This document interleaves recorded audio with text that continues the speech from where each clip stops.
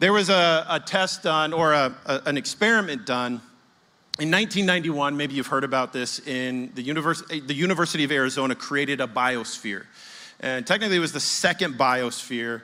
And it was a very successful experiment. And basically they created an internal ecosystem that would look just like what you experience out in Earth. The only problem that they had is that as the trees grew, and they grew rapidly and quickly, as they began to grow, they actually fell over. And every time they would plant these trees, they would get to a point and fall over. And the thing that they finally came up with is the reason why they were falling over was in this biosphere, there was no wind. There was no wind to push up against the tree.